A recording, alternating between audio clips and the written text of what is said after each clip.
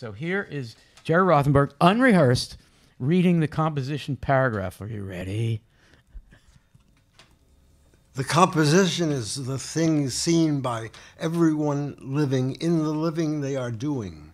They are the composing of the composition that at the time they are living is the composition of the time in which they are living.